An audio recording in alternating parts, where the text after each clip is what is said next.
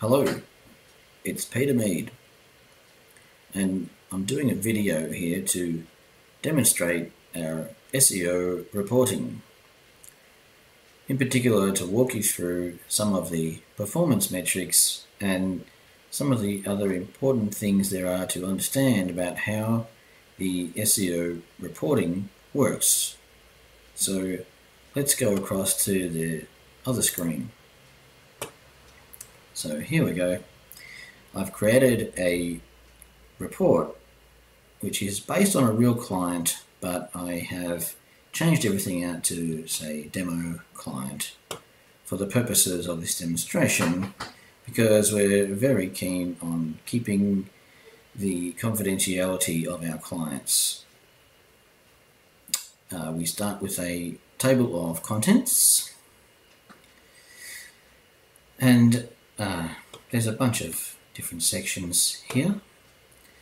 So let's walk through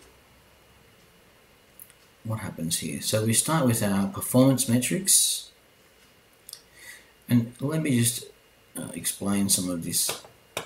Performance metrics are very important because these are the numbers that help us to keep on track. This measures our performance basically, and it measures how well your site is doing. And so let's have a look. The first 6 figures you can see here, these all come from Google Analytics. And so we're also seeing here that it is for a 90-day period. So it's important to note that although we generate these reports on a weekly basis and we send them weekly, but the reporting period for the analytics section is for a 90-day period. So we're looking at new sessions, looking at overall sessions, new sessions, pages per session, bounce rate, average duration, and goal completions. And what we're looking for here is, we really want, obviously, to have some growth in these areas. It's not always possible, but what is important is to understand for 90 days, for instance, how many goals. This is your conversions. So how many times have people made contact through your contact us form, or made an inquiry, or purchased your item on your online store, whatever it happens to be, because this is where you can figure out your return on your investment. Now, also important to look at is the estimated keywords and the estimated traffic costs, and based on your search engine performance over the past 12 months. Now, this is this section here, which shows, here we can see 2,100 keywords. So what that means is the number of keywords bringing users to the website by Google's top 100 organic search results. So we're looking to see which keywords you're getting found for within the top 100.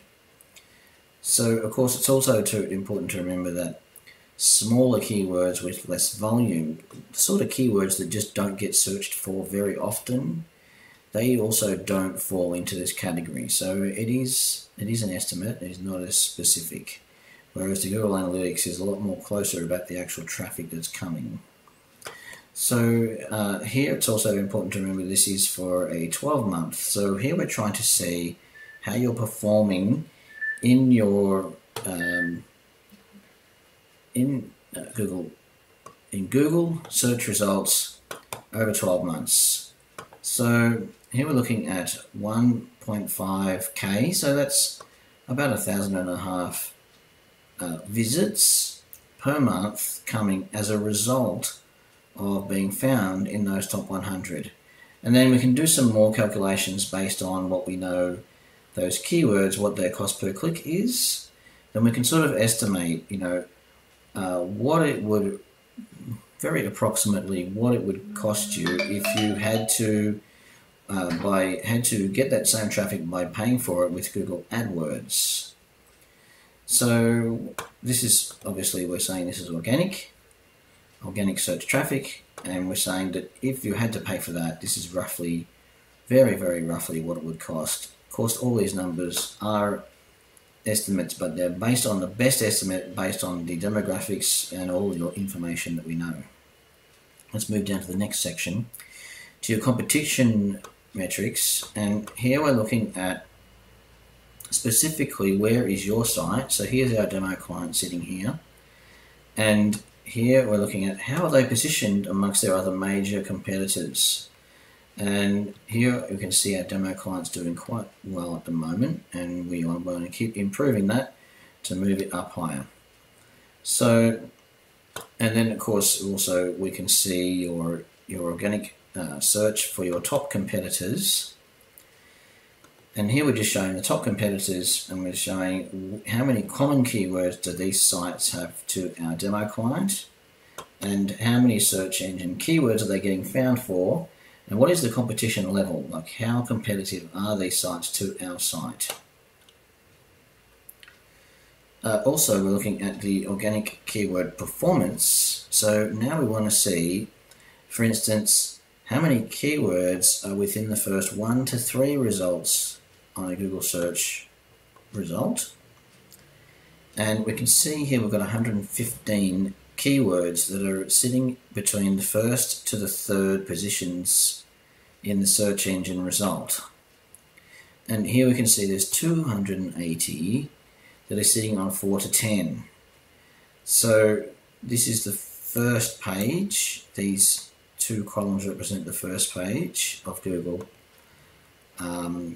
And as we go down further, we can see there are a lot of other keywords that are down lower.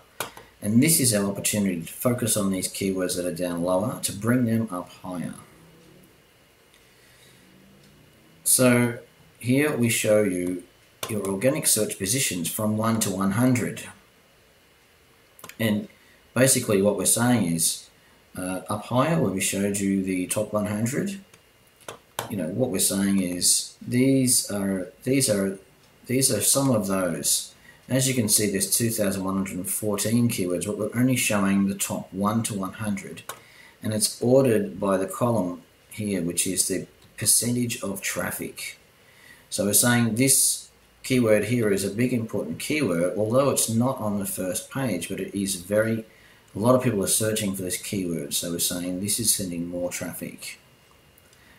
Here we can see there's a number 1 ranking, there's a number 3 position, there's a number 7 position, and so on it goes. And we can see a lot of information about these keywords. Their estimated cost per click, if you were to pay for that same traffic in AdWords, and your also the estimated keyword difficulty. How difficult is it going to be found for that keyword? And yeah, there's also, we can see the trend, how have we been going. Also, the last time this keyword was checked and updated. And some keywords, as you can see, with the lower volume, they don't get checked as often.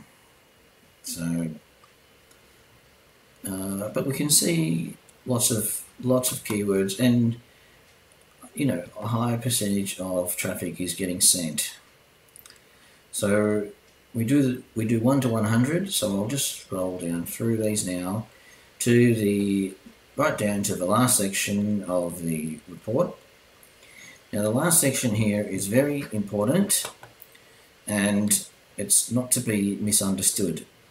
And I think a lot of people have heard about links and links to their website, and perhaps there is a tendency for this to be misunderstood, and rightly so, because there was a bit of a history going around where perhaps people were trying to game or trying to beat Google by getting links. Now, here's, if you read what I've said here, there is absolutely no methods. We don't use any spamming methods. We don't go and try to manufacture any links. what we are doing is earning those links, and these are the kinds of links that we need to your site and the kinds of links that Google loves. And so we know that Google looks at links, and it helps Google to understand, you know, where our website is positioned and how important is our site. And so this all happens through a completely natural process.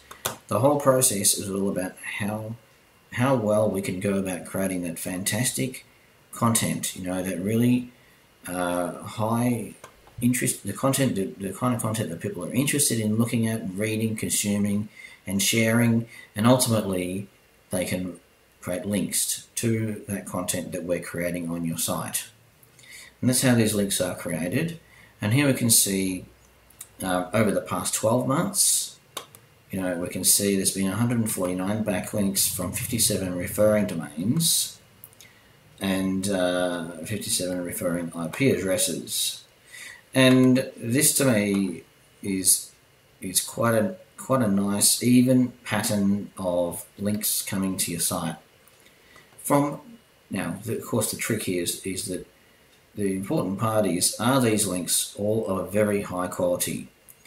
And of course, to some degree, we don't have a lot of control over that.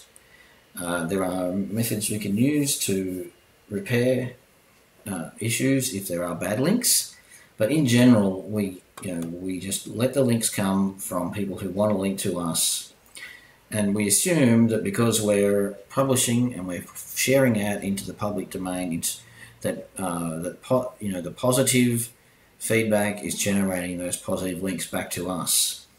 Now, we at some stage later on, there is some more kind of reporting and auditing that we will do periodically to check the quality of those links. And if we find that there has been any spammy links coming by their own accord, just people creating spammy links to our site, then we do go through the process of addressing those spammy links. Now that's the end of this. That's the end of this report. Now, of course, there are also we also do analysis, which is very important to remember. Which is, we also do specific custom reporting whenever there's analysis required. But this weekly report is very important because this is your thermometer, your weekly thermometer of how things are traveling. We like sending it every week because that gives you an early indication of how things are going. But also the content that's in it, as you'll see, we like looking over a broad spectrum so we can see those patterns over time. Of course, you know, doing a monthly report and just focusing on a month we've discovered is a little bit short-sighted. So we like doing this weekly report but focusing over a broader time, whether it be 90 days or 12 months. So that's the information about the SEO reporting, and this is Peter Mead signing off.